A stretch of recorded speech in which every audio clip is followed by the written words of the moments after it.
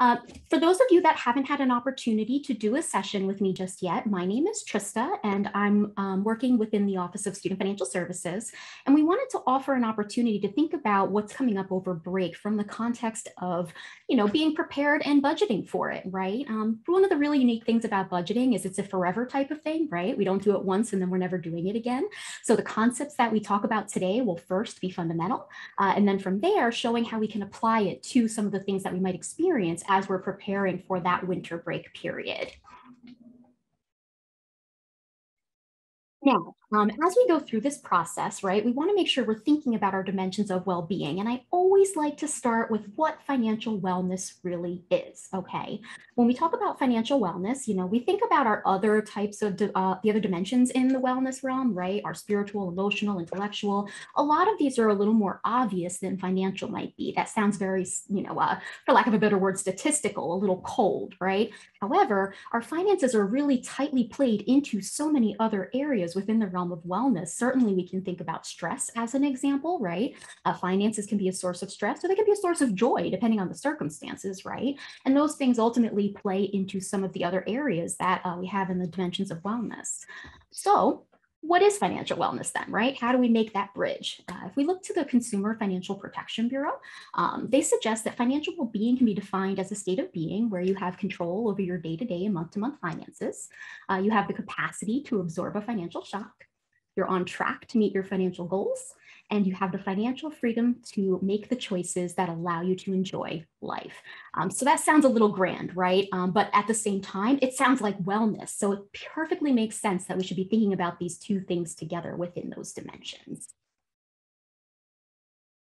So how do we get to financial wellness? That's where financial literacy comes in, okay? Financial literacy is what I like to call the path to financial wellness.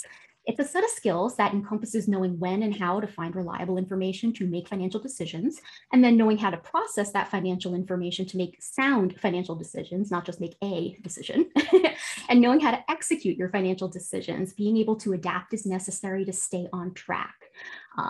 Now, if you take the two in parallel, right, we think about the wellness side of it, that's having, where the literacy is knowing, right? We have action steps and we have results. So one of the key components of financial literacy then is to put your skills into action. Otherwise, they're just skills. They don't really help if we're not using them. And that's ultimately where some of the material we'll talk about today comes in. It's to help you put these things into action. Now, one of the resources we have here at the university is called iGrad. And I'm not sure that anybody's familiar with it. If you are, fantastic. If not, I'm going to share what it is. It's a free financial literacy platform that's offered via the web, and it's available to all Columbia students for free now and after you leave school. So anything that you do within the platform, if you find something ultimately that you like having access to, you'll be able to utilize it now as well as after you leave. You'll ultimately create your account using your @columbia.edu email address, and you'll be all set to go. And some of what you'll find in there are different articles. There's coursework in there that has pre and post assessments, which is really cool. And there's a wide array of topics that fall into the financial literacy conversation. Some of the more obvious ones being that we're students, of course, we'll see stuff for student aid as well as student loans. There's scholarship information, but all the way on the other side, we have consumer information as well, right? Ultimately, anybody that deals with finances is likely a consumer in some way. So there's information about kind of common consumer products like personal insurance, home and auto loans, health insurance, for example. And then of course, those things like retirement planning and savings and being able to prepare to use credit and manage debt responsibly.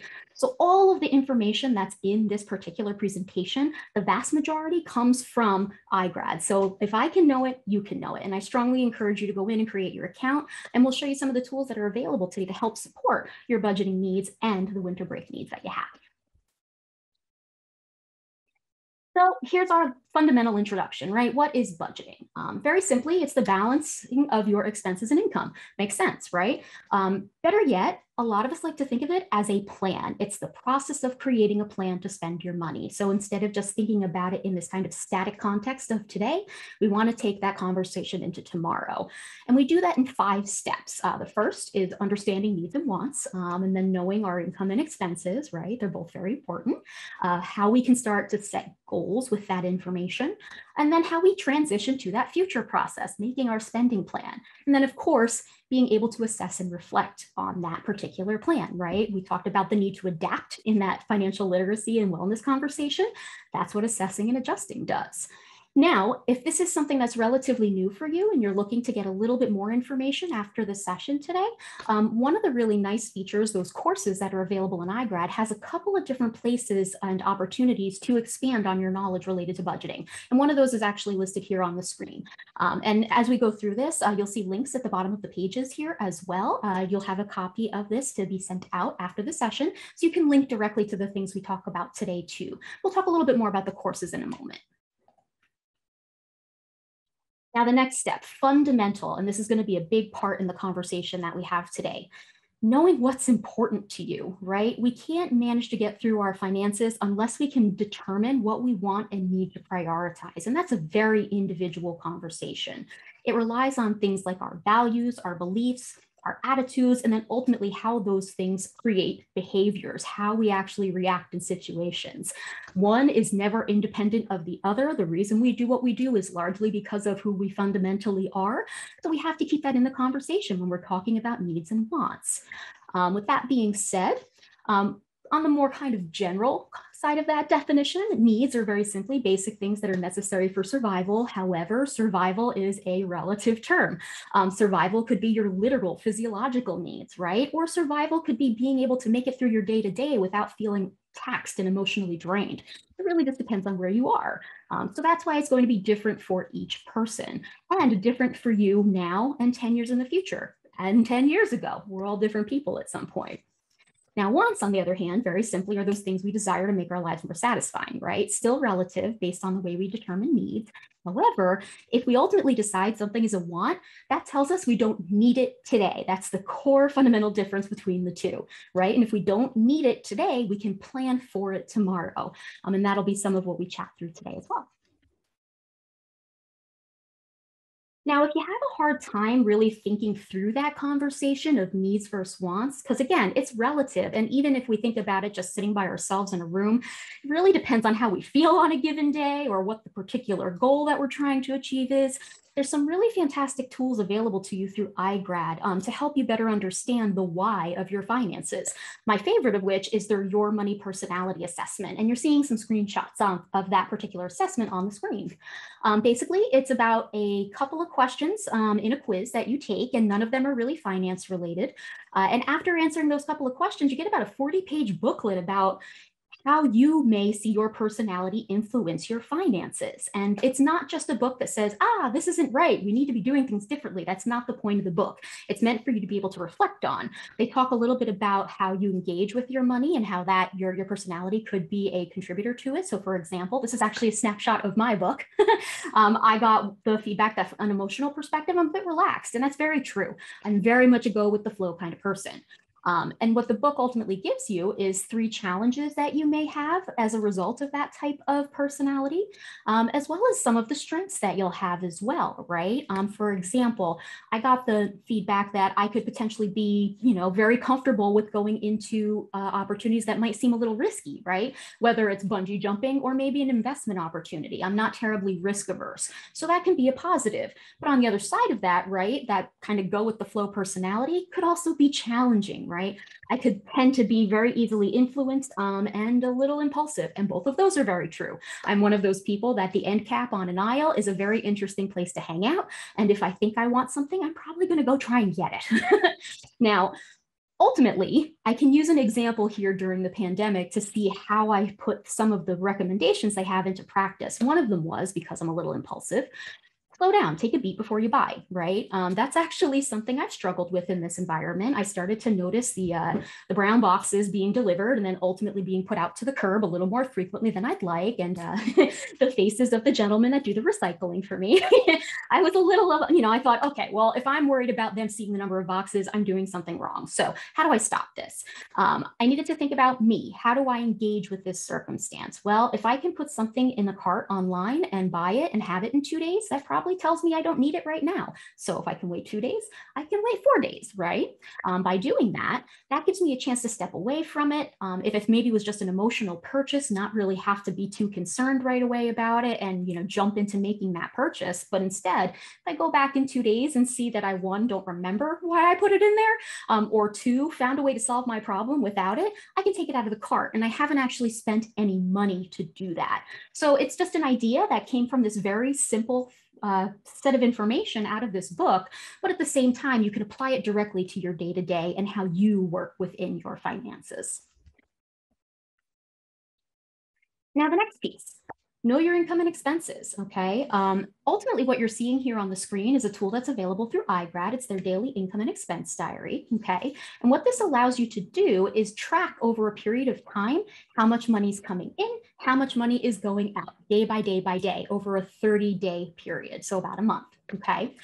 There's different areas that you'll be tracking if you use this particular tool, like your housing expenses, those fun expenses that we all have, like going out to dinner, things like that, your savings, investing, all the different areas you're seeing here. And then as you go through and track that information, it ultimately creates a really nice visual pie chart for you to look at to see where your money is going.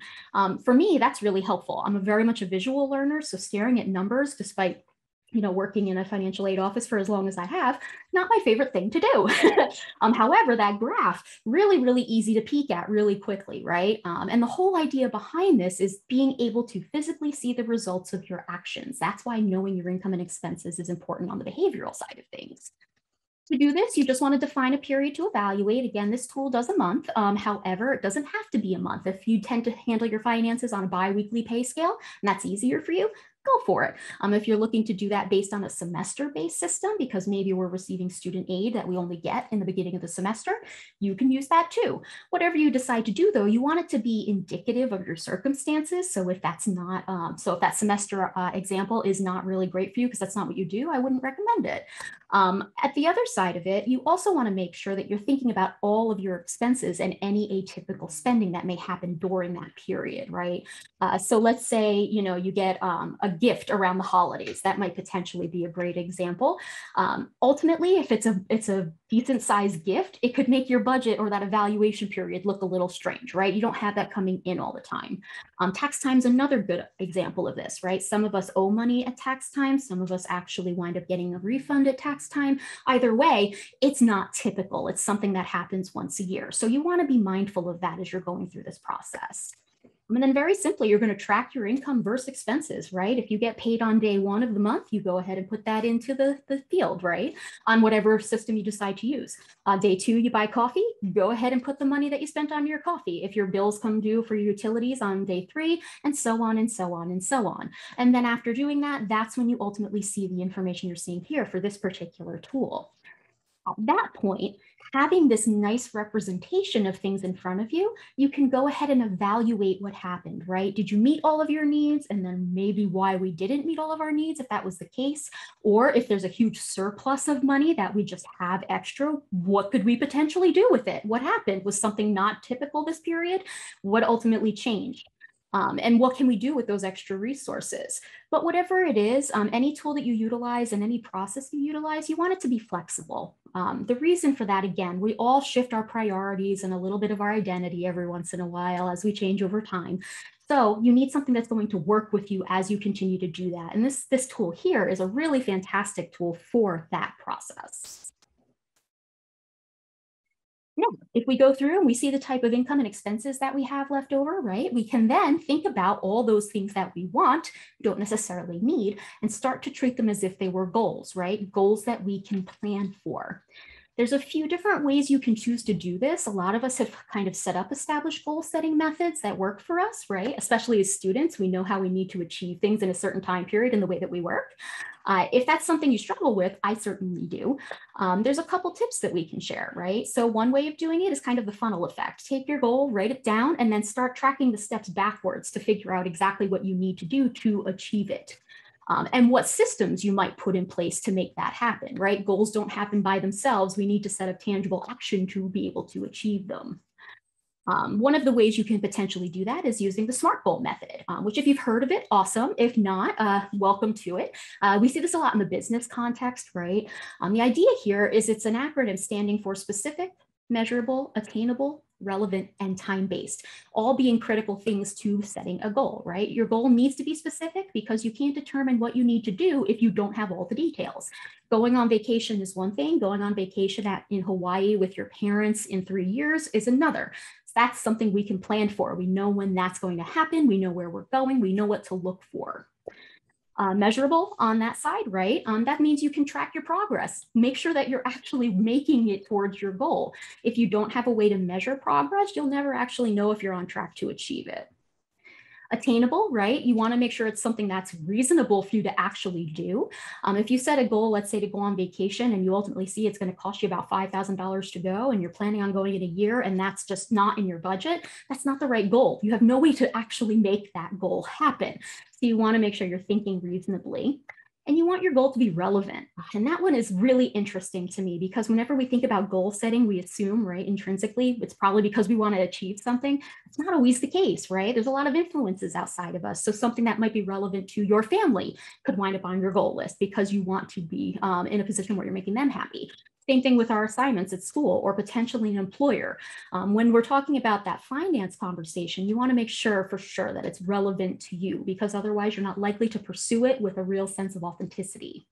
And then lastly, time-based. A goal without an end date is a goal that's been pushed off, right? If we don't tell ourselves we're going to commit to achieving something, one, we won't have a way to measure it. We need to know exactly when we're supposed to achieve it. And two, it gets down prioritized, right? It's not important enough for us to give a date to. Maybe it's not important enough for us to actually achieve. So having that date is really important. And some of what will tell you what that date is the evaluations that you're doing in this process, right? Whether it'll be a short-term goal, which are usually really small expenses, intermediate, which is about 6 months to a year, and then long-term goals, which would be anything that's greater than a year. A really great example there would be retirement planning, right? Retirement planning, even though we know it's something we have to do, we don't always think of in the context of long-term goals. It absolutely is.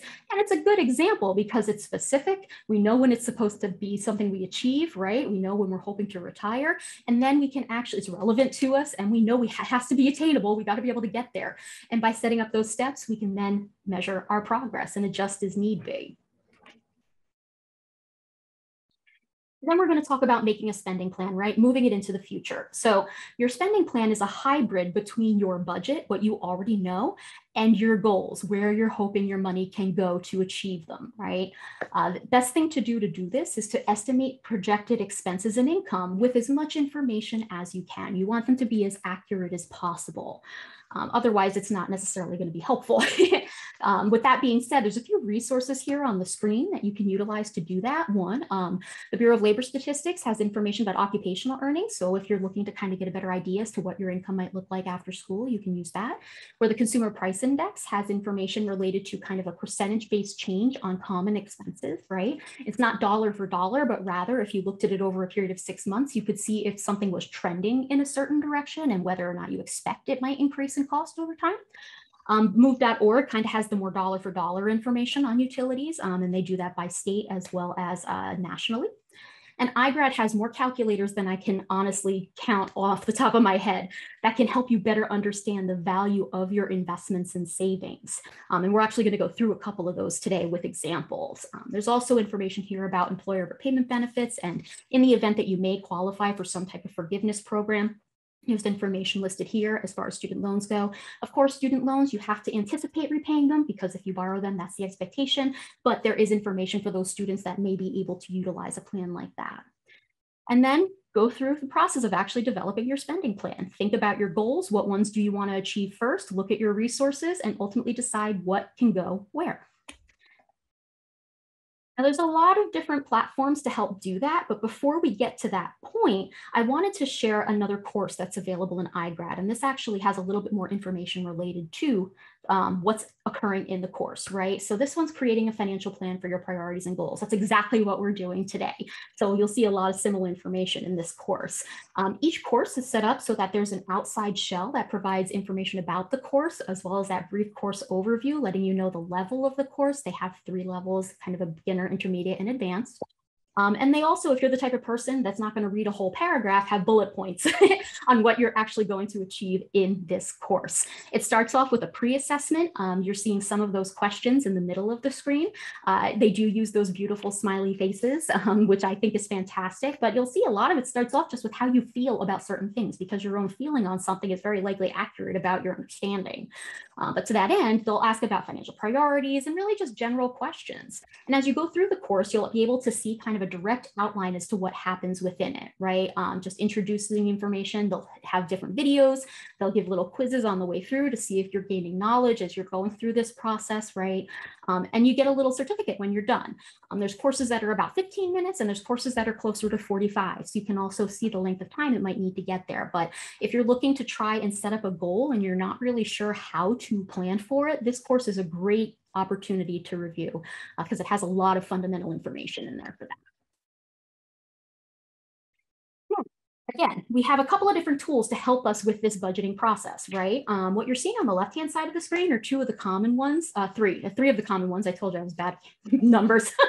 But with that said, the three common on this side, the first is fintech, right? Those app-based systems that are available to us. And, we can't recommend one or the other, but my usual suggestion to students is try a couple out. First, make sure you trust where they're coming from, right? We always want to make sure what we use is safe, but two, they all do things a little bit differently, right? One of the things that you'll find as you're going through this process is sometimes the tool is just not the right one. I had tried myself using like an app-based system. And unfortunately, for the type of person that I am, my phone goes off a lot. So if I have something notifying me as a reminder, I'm likely just to push it aside. It's not going to be something that's helpful for me. So I had to sit down and think about a way that works. And I need to actually schedule time and go through my budget and review it every once in a while and be deliberate about it. There's also, of course, programs you can utilize, like the Excel spreadsheet we just looked at. There's also different software programs out there. And if you're the type of person that has a hard time kind of seeing your money when it's not right in front of you, credit cards, for example, are good, are something that can occur with, as well as student loans. You don't have to physically see the money exchange hands, so it's hard to feel it. There's this idea of using the back of the envelope method. And that's literally just having an envelope for each category in your budget, putting the amount of money that's set for it, flipping it over and writing the category on the back. And that's what you have for the period of time that you're looking to utilize it for in your budget. Again, you never want to carry around large amounts of cash, so that might not be the safest thing to do on that, on the practical side. But if you're the type of person that needs to see the money either going up or down over a period, that can be a really helpful way to visualize it. Now, the one that was on the big picture on that last screen is what we're talking about here. This is iGrad's Your Budget tool. So they have that Excel version we looked at before. This one's actually available to you within the platform, right? It's a more dynamic tool. And it starts off just, again, with some of the same categories that we have on that other spreadsheet we looked at. You put the information in relating to your income and your expenses over bucket categories. But it has those more dynamic tools than the spreadsheet, right? What you're seeing towards the middle of the screen is a tab on the right-hand side of the budget information that allows you to kind of make adjustments to some of this information just using a slider that you're seeing at the bottom of that image. What it does is it lets you see if you can reduce expenses by a certain percentage, what it would do for your budget, right? And that's what you're seeing on the right-hand side of the screen adjacent to it. It's showing this person if they wanted to reduce by 13%, they'd ultimately see these costs that are highlighted in blue. So that can be a really helpful tool in just understanding how much money is going where, as well as having those dynamic tools to help you make decisions for what's reasonable and what's not. It also gives you the chance to kind of put your savings goals all in one place. That's the top right corner of your screen that you're seeing there. So rather than having kind of separate tracking mechanisms for a lot of different things, you can track your individual saving goals here as well. And it'll let you know if you're on track. You can put your deadline in, you put the amount, you put the current balance that you have, and it lets you know what you would need to do to be able to achieve that goal. It's fantastic. And then the last step, right? Sticking to it. Arguably the hardest step, right? A lot of the time we set up these budgets, we go through the effort of putting everything into place, we think about our goals, And then we actually have to keep that promise to ourselves, right? We wrote it down, we said we're going to do it. Now we have to execute. This is the action part, right? And largely that action has to be cyclical, right? We don't want to just put it in practice, but we have to evaluate in order to understand if we're actually achieving those goals. Did we do well, right? If we didn't do well, where did we struggle and why? Where did we do really well? And what can we apply from that one area to another where we may have had trouble? Were we reasonable in setting our goals? That's a big one. That's why we focus on those SMART goals as a way to kind of work through that process, because it's important to make sure you can actually achieve what's there. And do you have to make changes, or can you make changes, right? That's a good question. Let's say if you find that you have surplus funds, right? I didn't necessarily have to change anything, but is my money doing as much as it could be for me? That's where you can make changes. Ultimately, by doing this, what you're effectively giving yourself the opportunity to do is have more control. You'll understand those things that might potentially set you off track. So that's what they mean when we talk about stimuli. I know for me, I'm a bit of a coffee drinker, and a Dunkin' Donuts shop is a very hard place not to go to for me. And there are far too many on my commute into the campus to really handle as somebody who's a little impulsive. So I found that going through my budget, how much money I was spending on coffee, and decided I can't do this anymore. That's not reasonable for me. I have coffee at home, and one transport mug is a lot less expensive than having to buy a new coffee every day. It saves me time and it saves me money. So it's well worth doing for me. And that gives me that sense of control, right? I now made a decision, which gives me control. I can control how I respond to a circumstance. It looks a little funny if you're drinking a coffee and walk into a coffee shop. I'm not going to do that. And that ultimately helps you control the consequences and your money over time. But of course, there's no such thing as failure in this process, right? It's a self-reflective process, and you have to be flexible and kind to yourself as you do it.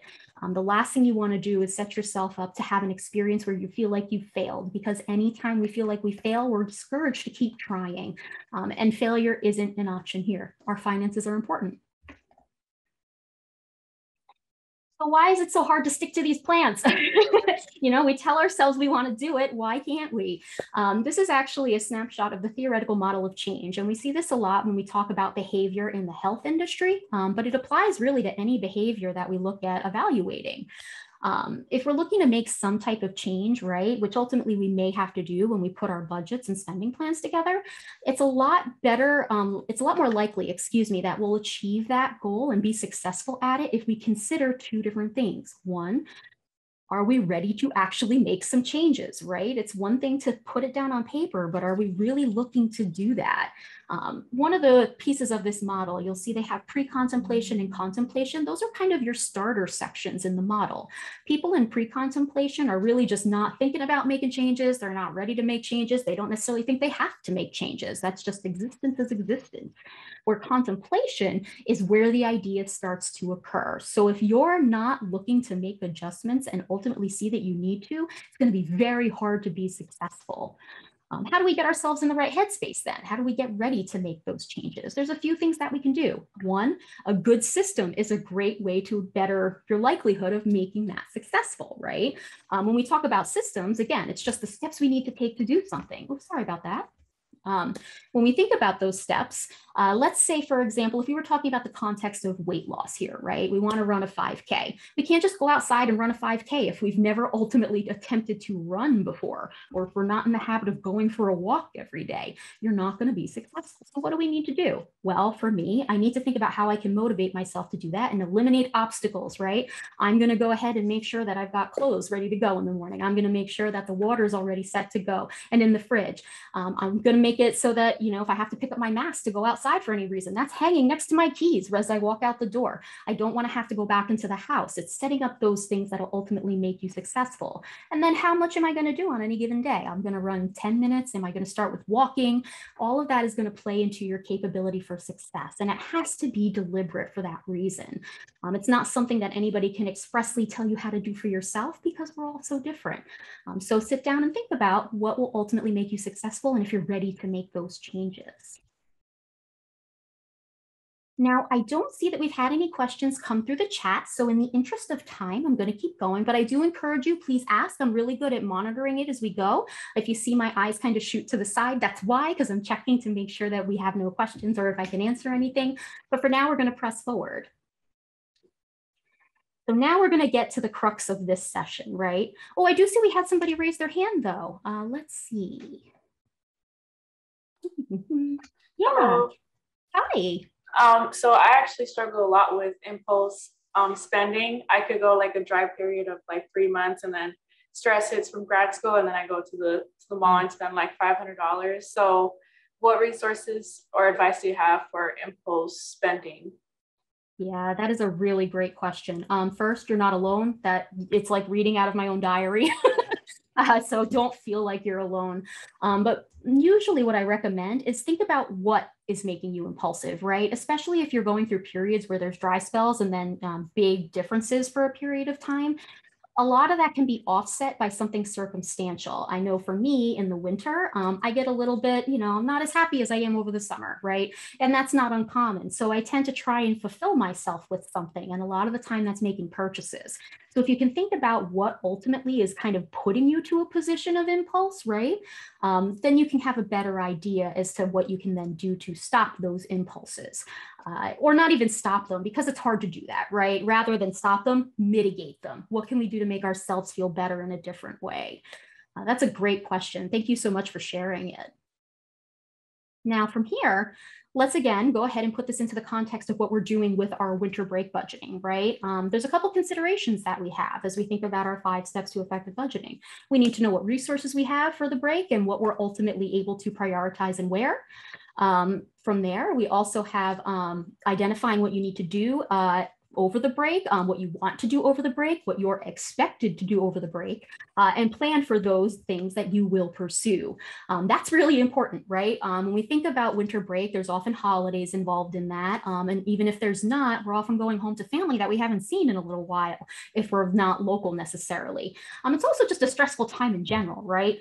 So we need to be prepared to ultimately mitigate what we actually do. We don't want to necessarily commit to everything because we can blow budgets that way and we can create extra stress. And that's certainly a way to do to put yourself at risk as well. I saw we had a comment come through as well. Keep separate accounts for different purposes. Bills, no guilt spending, deposit a set amount for each. That's a really great tip. That's a great tip. So that's a lot like the idea of that on back of the envelope method, but it's using the electronic mechanisms that are available, or the retail banking system that's available as well. And kind of along the same line, if you're the type of person that has a hard time doing that, let's say saving, for example, I purposefully set up my savings account in an online bank that doesn't have retail locations, and that debit card stays home. It doesn't go anywhere. And if I need to use it, it's a lot more difficult to physically get money out of there. So that's a little bit of a deterrent for me as well. But with that being said, some of the other things we want to consider, right? We want to make sure that we think about our finances just as we have throughout this session so far. And there's 2 different facets that we really want to think about that through. We want to look at the past information that's available to us, right? Because that's kind of our historic spending and information. And then we need to see if the plans that we have can be met through our expenses, and if not, what we can adjust. So we're going to go through an example of that here.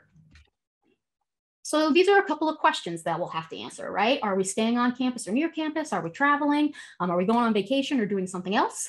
And from there, the considerations that go with each of those: travel and associated costs, the personal resources that we have, those expectations and obligations I chatted with you about, and relationship dynamics and emotions, right? Holidays being stressful, our families can be stressful sometimes, and we don't want to let that get to us, not at a time where we're supposed to be having a really great opportunity to see our families while we're working so hard at school. So if we're going to use an example for our student, Isabella, right? She is from Jacksonville, Florida, and she plans to return to visit her family there over the winter break. She's going to be there for about a week, and they actually are going to be hosting her parents a white elephant gift exchange, which, if you're not familiar with it, it's just the basic concept of kind of grabbing a gift, and first person gets to hold on to theirs, second person that goes ultimately can steal from the first person, or they can keep the unwrapped gift that's in their hand, and that goes on through the number of people that are there. So it's just kind of a way to swap gifts throughout the period and make it a bit of a game, right? She also plans to visit and exchange gifts with her brother, who's married, but they don't have kids. She's going to be doing that as well with her sister, who has 2 primary school aged kids, like 7, 9, around there. And her 2 best friends from high school, right? That's something very common we do when we go home. We go see the people we haven't seen in forever. We get back to our roots. They also plan to go to dinner with her friends to exchange gifts. And then she also plans to spend an overnight trip with friends to celebrate New Year's Eve. So this is her docket for the time that she's going to be away over the break. Ultimately, this is her budget, right? This is the same tool we were talking about before. If we look at it, there's a couple of areas that really make a lot of sense. We see housing costs, that makes sense. Utilities look reasonable. There's nothing really jumping out on that end that looks a little strange. If we keep going, we can see that she has some personal family expenses in an other category as well as a giving category. So that's an area we want to get some clarification on and understand. And then some of the other expenses that are listed here, there's a dining and going out option, right? And that's at $135. We don't really know what that is, if it's standard or if there was something unusual. And clothes, same idea. We also have auto insurance on here, but I don't see any other car related expenses. So I want to get a little bit more information about that too, right? And of course, the last little bit, we can kind of see savings and debt information. Now, with that being said, for credit card, she does have a $50 credit card payment. So she's making that particular expense and she's making that payment. It's important to consider. But also from there, she's doing a great job of saving in her emergency fund because that's important to have. And she's also planning for a vacation. But beyond that, there's some really interesting things in these other categories that we don't know what they are. We can see going through this that she has a surplus at the end of the month, $288. And we want to see if she's going to meet her needs using the information that's available to us. These are the ones that I personally have questions on, right? We talked about the ones that make a lot of sense, but I want to clarify what some of these other areas are explicitly, the other section, right? Now, as we go through this, we find out that for groceries and toiletries and utilities, that Isabella spends about $250 a month on those particular things. And she got that number from evaluating her prior budgets and spending and the information available in that context. Now, the 135 that she's listed in the dining and going out category, that's ultimately representing that gift exchange with her friends that she's going to be doing and the overnight stay for New Year's, right? So that's how much she's allocating to that at this moment. Clothes, she had gotten ready for this trip and saw that she did not have what she needed in order to be comfortable in Florida. It's a little cold here in New York right now, right? We might not all have shorts readily available. So after looking at her own, her own summer clothing, she needed to buy a few things. And giving, she ultimately has been contributing to a local animal shelter nearby her parents' home. And that's something that's important to her. And she likes being able to do that around the holidays every year. Now, the auto insurance, we find out that Isabella does currently have a car, but it's at her parents' home and they keep it for her.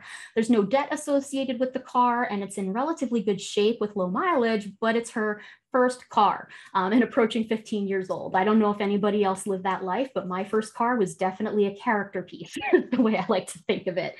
The other section that we have, right, $50 of that, we find out that she's purchased a few new electronics and charging cables for her laptop and phone, typical usage type of things. The 127, anybody recognize the number? It's a monthly transit pass. A lot of us know what that is. So that's kind of in this other category listed there. And she has about $40 in monthly streaming services. That's also listed there too.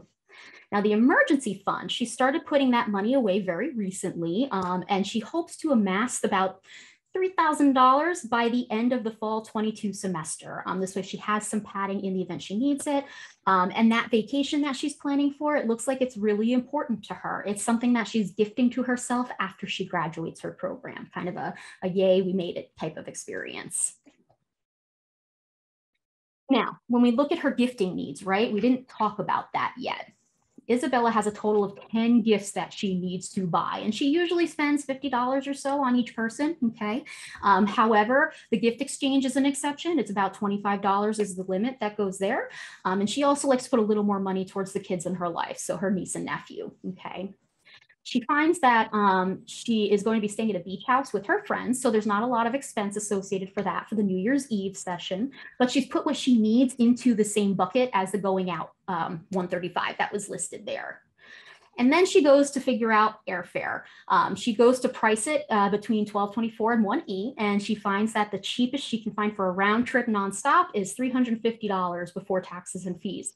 But it's the lowest that she could find at her preferred date of travel, as well as her preferred airport. And if we add these extra expenses that she has for this trip into her budget, she's she's not going to make it. She is short by $587. So there's some work to do here, right? This is what evaluating your needs is going to look like. And now we can then reflect and see where we can make changes.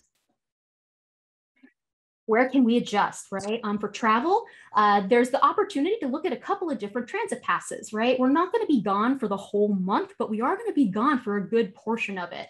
And she does some calculation to figure out if she has 16 days, she would typically be traveling in December. That comes to about $88 or so. Same concept for January, $93.50. Based on using a couple of weekly passes as well as a few day passes here and there, based on her typical travel needs as well. And as she compares them, she sees that her costs, if she does it that way, is $115.50 versus the $381 for 2 monthly passes that she would usually pay. So that's one area where she may be able to make a big change. The groceries, toiletries, and utilities, same concept. She took the total and just divided it out to get a number per day. And now we have how much it should ultimately cost. We can then account for that in our budget and reduce the overall cost. But we haven't talked about those value-based considerations yet, right? The vacation, we know that that's important to her, her emergency fund, and the charitable donation. And that's what we'll chat through next. Ultimately, we talked a little bit about this, right? Isabella calculated those monthly expenses for her travel and found a way to make that a reduced cost. She also, knowing that airfare was largely the big expense on this trip, right? That was a good chunk of it. She looked for an alternative way to get home. Unfortunately, she had a friend that was going to be kind of traveling to the same area, close enough that her parents were comfortable picking her up from that trip. So with that being said, she's able to drive and ultimately get home that way at a much cheaper cost. That person's only asking them to chip in for gas and mileage, and they ask for $65 from everybody, and there's going to be 4 people in the car. So that is going to be a lot less expensive, partly because she was able to get a one-way trip on the way back for $99. So that significantly reduces that overall expense. And then, of course, she goes through and calculates the amount for those utilities and groceries and reduces accordingly. Now, the value-based side, Isabella determines that she's not willing to compromise her emergency saving, which she probably shouldn't, or her vacation fund. It's too important to her, but she's going to reduce her donation amount. It's still important, so she decides to volunteer some of her time while she's there, rather than just give them money. And that's one way you can potentially reduce some expenses. She ultimately also has a chance to connect with her friends, and they decide to forgo gifts. They're going to be at both the parties that she's doing over the holidays, and they said, you know what, we're friends, we can exchange through that process instead. They'll have a potluck afterwards, so they can still get together and have that nice intimate experience of connecting before everybody goes back to school. The other thing that Isabella ultimately decides is she's been in school, she went to her undergraduate program away from home, and she immediately went to graduate school away from home. This car has been sitting there for her for a very long time in her parents' garage. Does she need it? She decides she doesn't. She doesn't think she's going to be living in an area where a car is still going to make sense after she leaves. She'd like to stay in an urban area like New York. So she asks if her parents can help her sell it for about $1,500 based on what she thinks the value is and doing some research. What that did for her, right? Ultimately, we upped the amount of money that's available to her significantly. She has additional money from that car sale, and that ultimately left us with a lot more money to play with at the end of the month without actually having to adjust anything on the amount we're spending in gifts, right? She didn't want to compromise that, and they were relatively fair amounts in her mind. So in going through the math, this now creates a net surplus of $1,696.50. So she has not just enough money to go through her expenditures, but she has extra in to use in different ways, right? How she can put it to use and what will be the best benefit to her. I don't see that we had any more questions come in. And just because we're approaching the end of the session, I want to make sure we get through everything. From here, how do we ultimately do this for ourselves, right? Isabella has her own unique circumstance. We all have our own unique circumstances as well, right? So what are some tips for ultimately getting home a little less expensively as far as travel is concerned? Try and book your flight as early as possible. The more time you give yourself, the likelihood you'll see a little bit lower a price. You want to try and avoid peak travel days and use flexible travel dates. Sometimes a Wednesday or Thursday or Friday or Tuesday or Saturday, they could have different prices for the same flight. So if you're not terribly specific on the day you're traveling, that could be helpful for you. Same idea with red-eye flights. Those are those really, really early flights, those really, really late flights. Those are often less attended and less utilized, so they can be a little less expensive. And of course, pack light. If you have to bring a bunch of stuff with you on a trip, like gifts, for example, it can get really expensive if you have to check a bag and check a bag and check a bag. You could certainly look at shipping costs, for example. Ship your gifts over to your family as opposed to bringing them on at that expense. As far as looking at travel opportunities, especially with airfare, try and do that in a private browser, whether that's incognito for Google or another privacy-based one, because those cookies that we have in our browsers, whenever we go to those types of sites, it remembers that we had been there, and you may not get the same benefit you would as if it was the first time you were looking. And lastly, relax. We can all get a little amped up as we're trying to go through the process of scheduling some of these things, and that just adds to kind of the chaos of it. And when we get stressed, we get impulsive. And when we get impulsive, we don't necessarily stick to our plans. So you want to make sure you're taking a breath as you do this. For the holiday expenses, shop with a list, so important, right? You want to know what you're looking for before you go, know how much you're going to spend on it, like the budget. And ultimately, having that list means you're less likely to deter and have an impulse buy, right? Keep your receipts so that you can evaluate from year to year and think about your spending habits. Again, if you're the type of person that having a credit card or a debit card and not seeing the money go back and forth is a difficult experience for you, maybe shopping with cash might not be a bad idea as long as it's not an overwhelming amount to keep on your person. Another great one is to give experiences instead of gifts, right? I love this. You can certainly look to volunteer, for example, with a bunch of friends. That's one option that you have.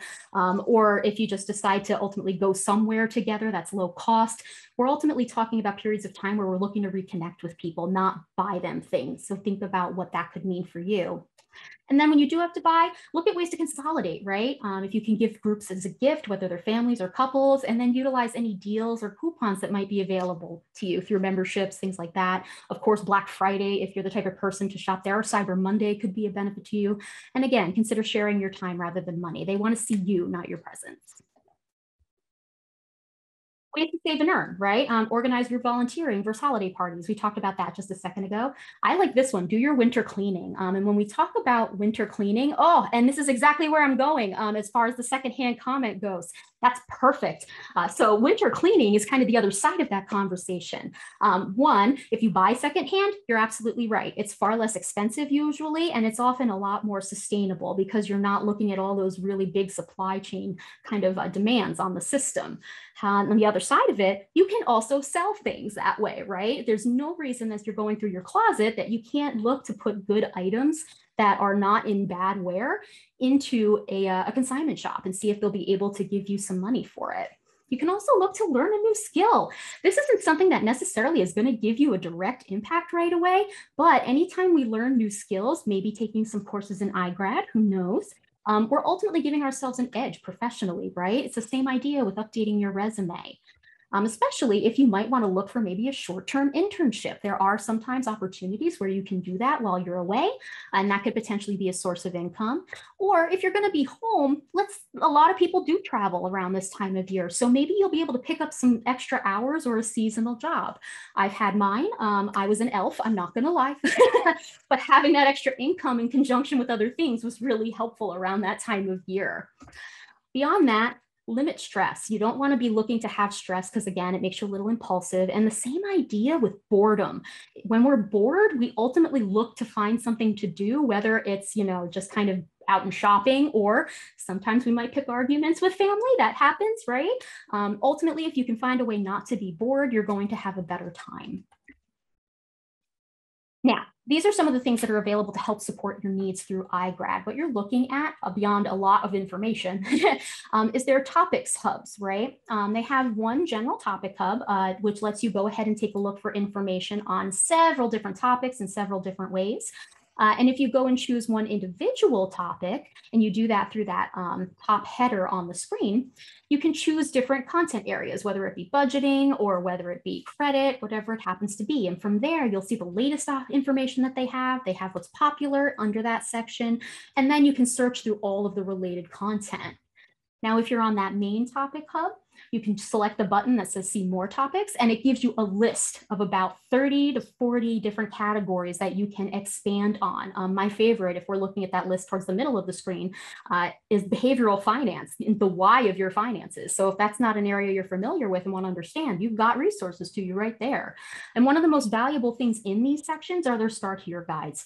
The Start Here guides that are available in the individual topic hubs are related to the topic you're looking at. So on the left-hand side, this one included stuff about going financially green and how to prepare for a move and minimizing fees. So it very likely has to do with saving, right? Things that you might have to pay for. iGrad also has a really fantastic scholarship search engine.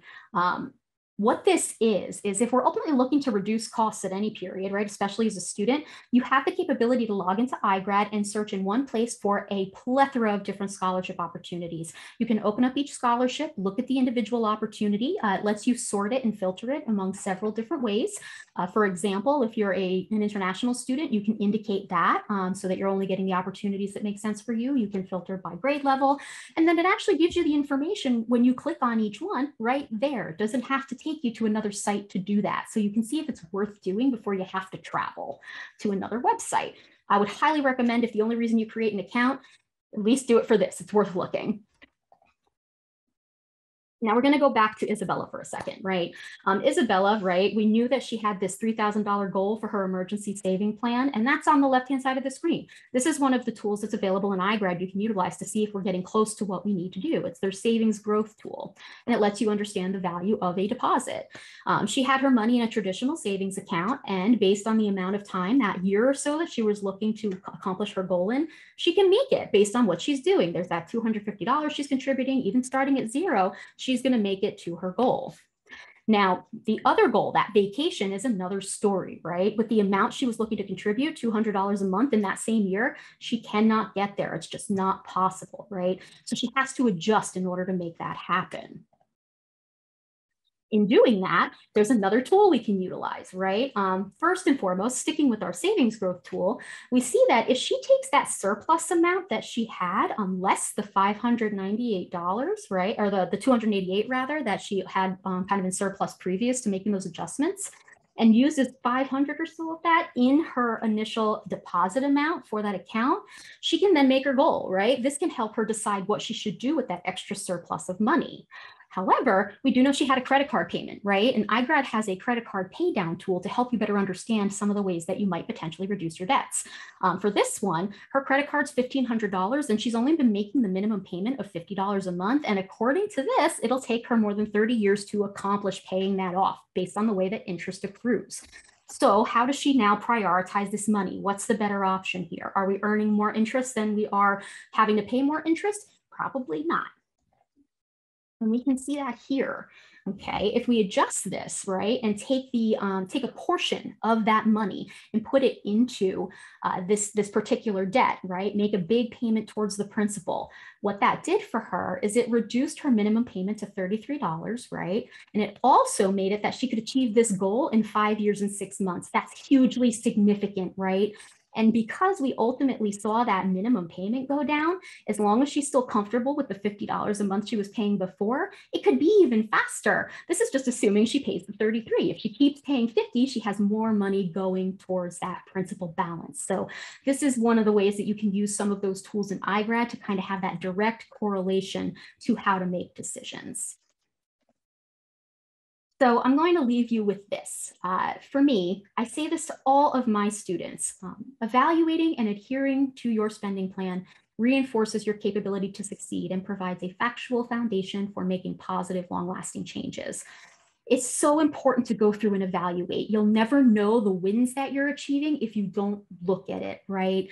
That goes for anything, your spending plan. That's the same for your goals if you review them and adjust as necessary. It's the same thing with growing your financial knowledge, your Finlit toolkit, and then acting with intention, right? That ultimately shows you can continue to do that. And all of that really turns into just how much your commitment to invest in you reinforces your capability to succeed and provides that factual foundation for making positive, long-lasting changes. So we can look at this, this winter break as an opportunity to practice, right? Going through the process and getting used to it. Because when we get back, a lot of the time changes are very easily or more easily made when we do them on a Monday, or let's say New Year's Day, something that we know we're planning a target for, right? Gives us the time to prep for it instead of deciding today we're going to change something and put those tools in place. So this is meant to really give you the best chance for success and to see why telling yourself that you can do it and realizing you've done it is so important.